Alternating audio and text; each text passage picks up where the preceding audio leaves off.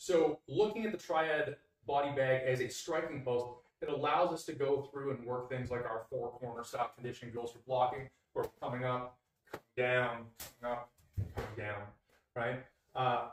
Whether you're looking at your 3-star, your four corners, some guys will look at going through and strengthening the bridge, so they'll come through and they'll hit up this type of a motion, so they can go through and they can get that.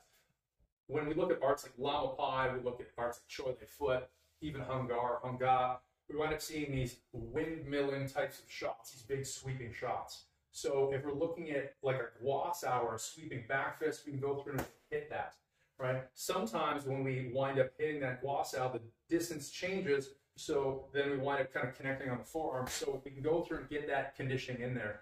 We may look at something like a dat choi where we're more of a hammer fist and this is coming through, and we might want to go through and look at conditioning the forearm that way, so we're getting used to that.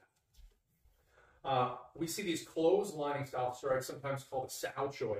So we're going to bring this over, and that's hitting with this kind of wrist bone on the inside, like you're checking the time. So it allows us to go through and get these full power shots and get that conditioning to build up over time.